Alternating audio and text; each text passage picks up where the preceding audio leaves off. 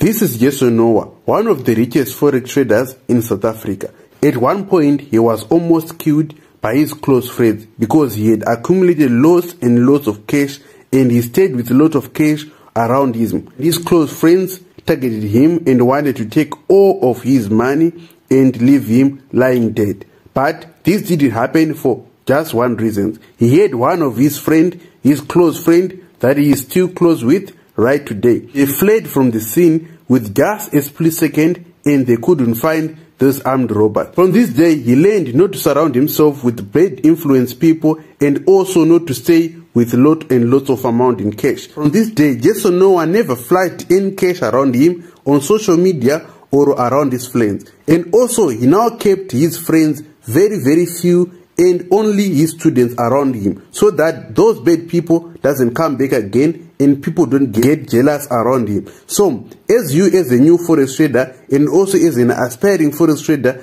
you must learn a lesson from this. You mustn't flash cash around yourself, and also don't surround yourself with bad people and jealous people. So, this is 1 minute from Mobile Forex.